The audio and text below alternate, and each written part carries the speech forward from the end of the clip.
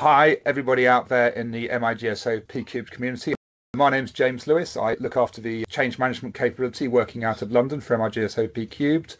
This is the first of what I hope will be a number of really interesting and helpful podcasts for the community, looking at various aspects of our role and perhaps giving some ideas and thought leadership as to how to address certain issues which maybe we've been struggling with in our day-to-day roles, or we need a bit of support with, or maybe it's something you didn't know. We're going to talk about change managing fast and slow thinking today.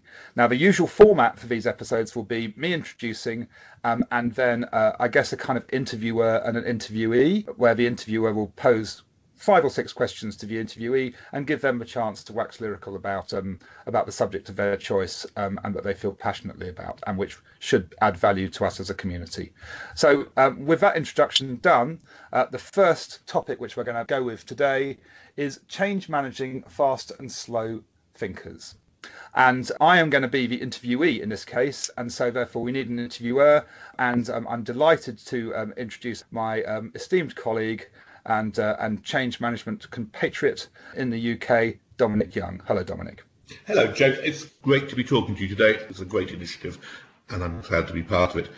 Could I just kick off, please, and ask to understand, why have you chosen change managing fast and slow thinkers to start the podcast series?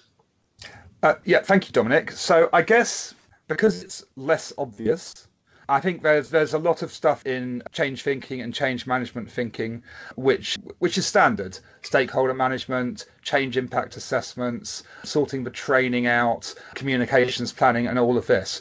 But sometimes when we actually go into that standard change journey, we leave people behind who perhaps don't think quite the same as everybody else. And I think fast and slow thinking is a good example of that. And I think it's also important because as an organisation, MI-GSO PCUBED pride themselves on tailoring their solutions to the client, on not doing a one-size-fits-all, and taking into account the fast and the slow thinkers into an organisation and how we're going to deal with them both differently, I think is a really important part of the process of listening to the client's requirements and tailoring what we do to fit those. Interesting. And if we weren't to do that, what do you think are the pitfalls for today's leaders in not taking the whole fast and slow thinking concept into account? Well, that's an interesting question, Dominic. I think leaders tend, not exclusively, but they tend to be quite an extrovert community, and they're often quite fast thinkers. They need to be able to think on their feet, to deal with changing circumstances, changing requirements. And so that means sometimes that the majority of leaders who are fast thinkers don't have a natural empathy with the slow thinking community. And perhaps I should explain exactly what fast and slow thinking is before I go any further. So fast thinkers are people who love to kind of like react immediately. They love brainstorming sessions. If they're given a challenge, if they're given a problem, they've already written 5 or 6 post-its in about 2 minutes, stuck them up on the board, ideas to actually address it. And they love the back and forth of discussion and debate and forming their ideas and solutions on the hoof. Slow thinkers don't like any of that. It makes them feel quite uncomfortable.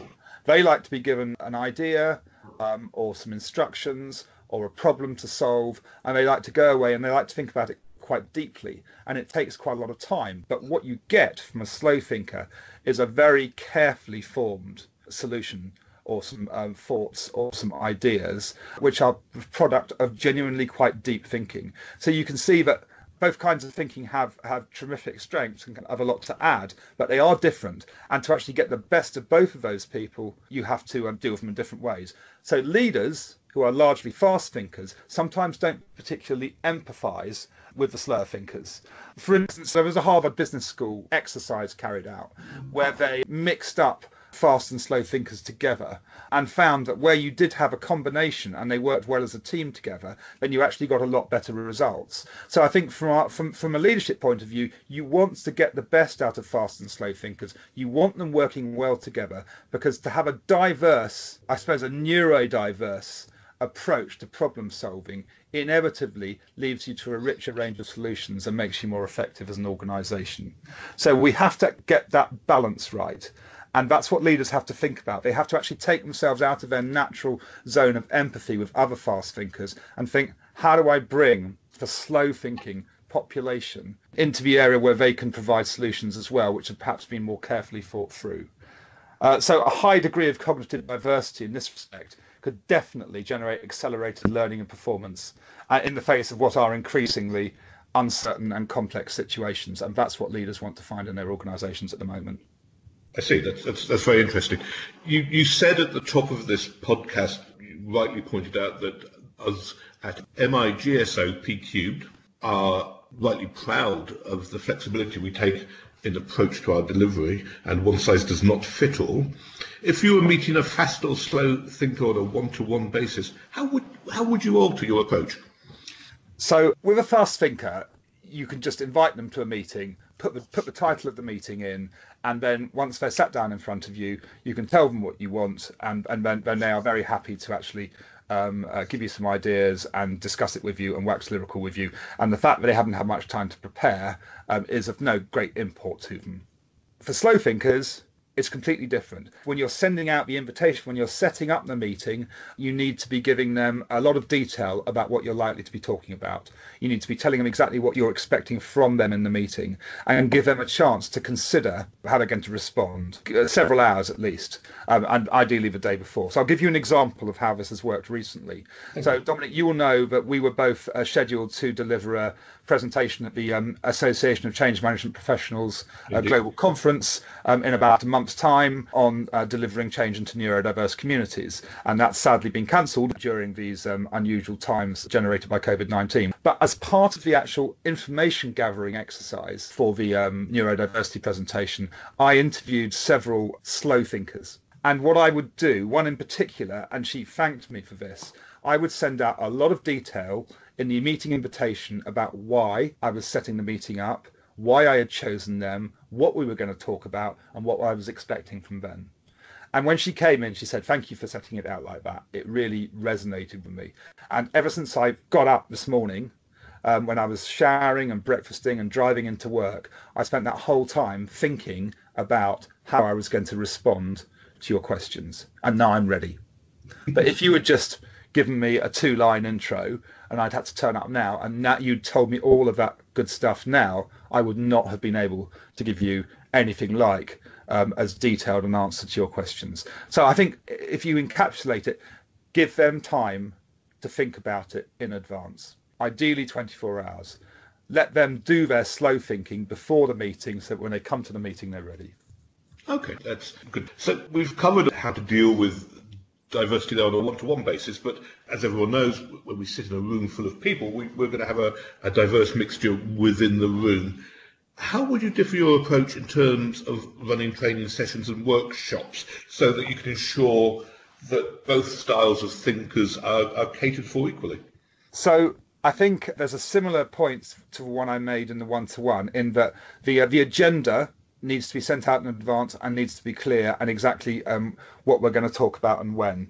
So slow thinkers, they don't like to be forced to interact without actually having due warning of it. So for instance, slow thinkers tend to get very uncomfortable in icebreaker situations where they kind of have to think of three weird things that nobody knows about them already, and be prepared to kind of talk for like 5 minutes about themselves at no notice.